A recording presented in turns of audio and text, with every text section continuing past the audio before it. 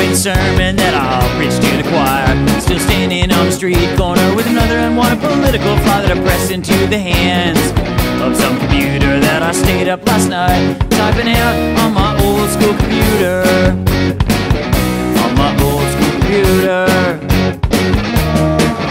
More rhymes from this barely literate rhetorician. We don't much tour but face extreme rendition. Less poetry, more love songs they'd prefer. But no, this is Josh Capital with iambic pentameter. Iambic pentameter. Whoa, another political anthem.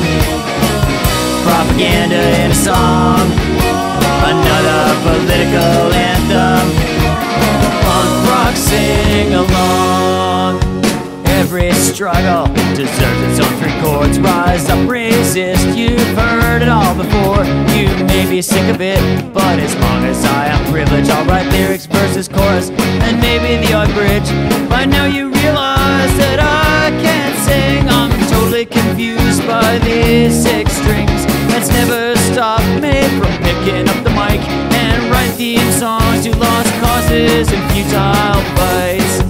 Lost causes and futile fights. Whoa, another political anthem. Propaganda in a song. Another political anthem. Punk rock sing along. History repeats, so I recycle these missives. One more native woman goes missing. Forgetful voters put the Tories back. Another Bush, another war in Iraq.